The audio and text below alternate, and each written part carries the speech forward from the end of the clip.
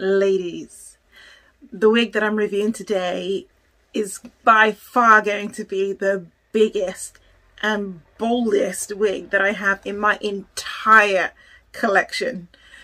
Madness? Let's see. Today's wig is the Roxie wig by Bobbi Boss, and what really attracted me to this wig were the curls, especially a picture from the back. It's just absolutely stunning. Look, oh, isn't it absolutely gorgeous? Now, I was gonna get the blonde color, and then I thought, why not review the color that perhaps you might not immediately be so attracted to, and that was this color here. I mean, look at those curls, and then we have this beautiful two-tone color that is just so amazingly bright. And it's the FF2733, and I have been going towards the auburns and the coppers, and so I thought I'm not going to go with the black, although most of you probably will. I'm not going to go with the blonde, although a lot of you will. I'm going to go with this colour because it is so boom.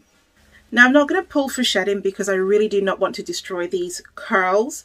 The cap is constructed with a lace front edge. It is a light brown lace and a light cap construction. It has a comb here, here and here, so 3 combs, an adjustable strap, and it hasn't got any ear tabs because the stock card says that you can shift the wig, which is really good because it's actually set as a center part, so I'm glad that you can actually shift that. I'm going to cut the lace, and with no further ado, I'm going to try her on.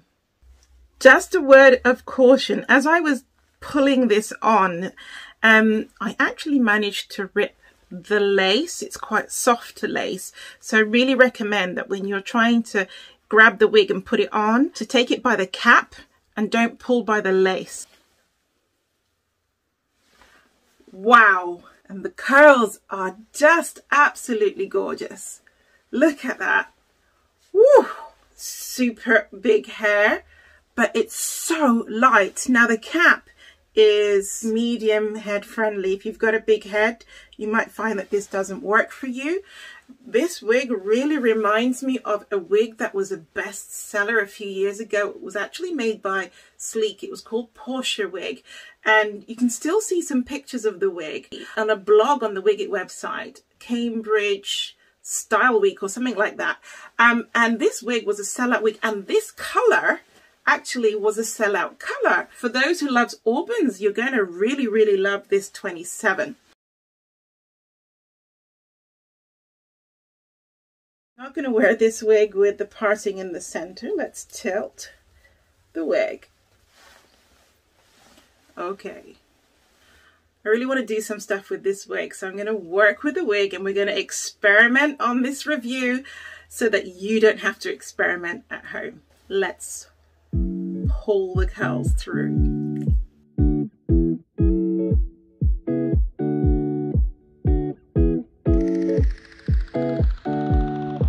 These curls are so soft, no snagging, no tangling, really beautiful.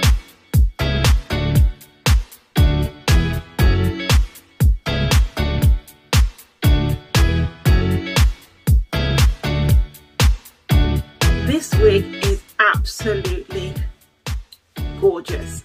You will not be disappointed. Now, you might not want to go for this massively bold color, although I must say I really like it. But if you were to get it in a black, you will not be disappointed. If you were to get it in any of the other more natural colors, you will not be disappointed. I think I need to get this color in the blonde for sure.